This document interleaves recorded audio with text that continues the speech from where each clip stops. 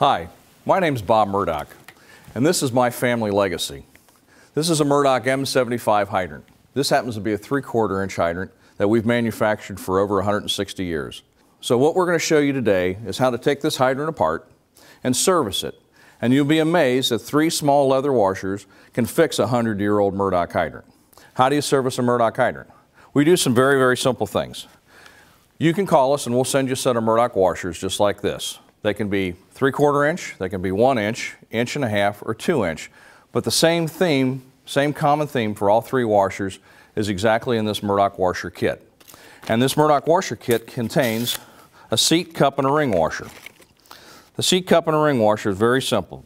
The seat washer is held in with a screw, the cup washer goes in next, and then the ring washer follows.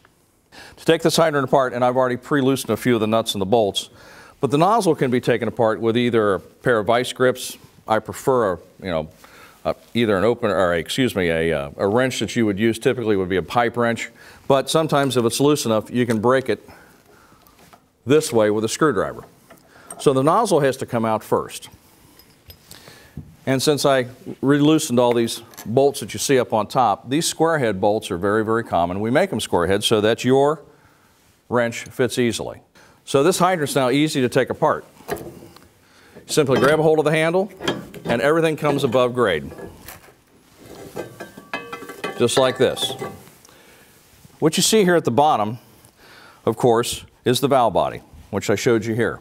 And inside this valve body is the seat, the cup, and the ring washer. What you can do is take your channel locks and you can loosen this up. Some of the older style hydrants that you have out there, maybe some that have been in for 40 or 50 years, it will be a casting here and there'll be a slice in it. So you're going to take your screwdriver and you could break it apart the same way. Okay, just like that. So taking this valve body apart, inside here is a seat, cup, and ring washer. The seat washer is held in with a screw, and you can take your screwdriver and pry these other washers out.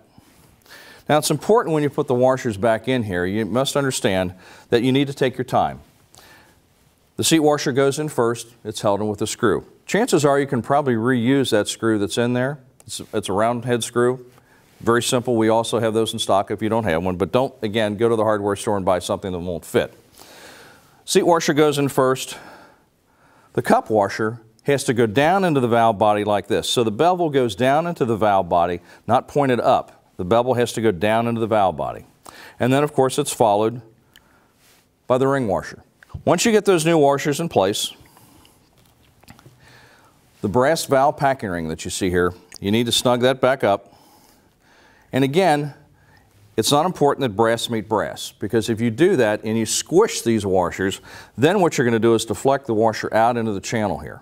And when you do that, it'll have a real hard time getting down around that valve stem.